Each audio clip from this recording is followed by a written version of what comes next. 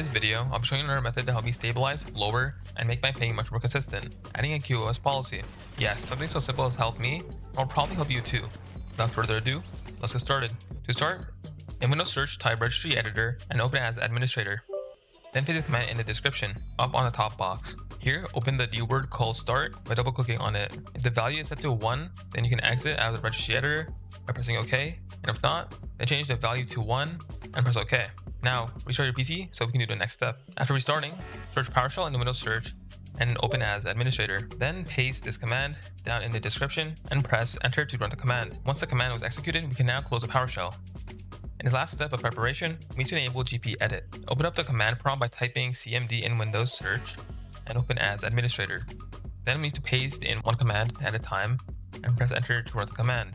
Repeat the process for the second command, and once done, we can exit CMD and restart our PC once again. Once your PC has finished restarting, we can now open gpedit. Start by pressing the Windows key plus R to open run, then paste gpedit.msc from the description in the box and click OK. Once open, click on Computer Configuration, Windows Settings. Now right-click on Policy-Based QoS and create new policy. Give it a name and set the DISM key value to 46. Next, click on this option. And now we need our game's executable name. To find this, open up your game and then Task Manager.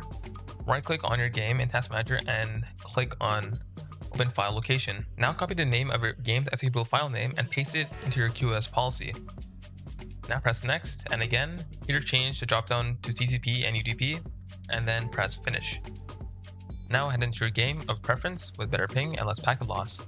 If my optimizations worked or even slightly helped, I would appreciate it if you could like, share, and subscribe, as I'm on my way to being a YouTube partner and only need 3,000 more hours of watch time. If you want to watch more content, watch this video right here or watch the Ultimate Network Guide when I post it. Bye for now, and I'll see you in the next video.